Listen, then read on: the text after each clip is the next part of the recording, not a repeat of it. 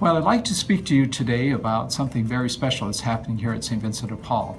As you may know, our parish began back in 1991, and at that time, a master plan was devised for our parish and its growth. Initially, the hope was right away that we could have a worship site, a church, but the first was to have the parish offices and school. Soon after that came the parish church itself. The third phase, the last part of this, is to have a parish center. And it's been on the back burner now for almost 25 years. And now we're looking at, in our 25th anniversary, how we can bring this about.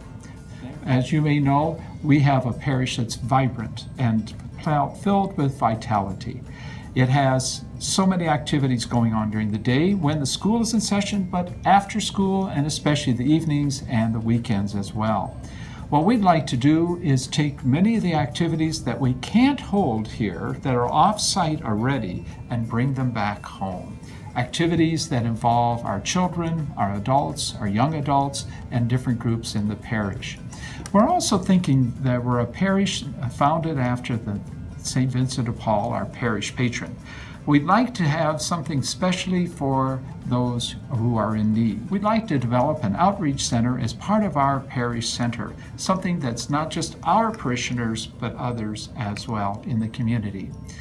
We'd like people to come here to St. Vincent de Paul all over, from Northwest Omaha and beyond, our neighboring parishes and different activities and programs that are going on in the Archdiocese.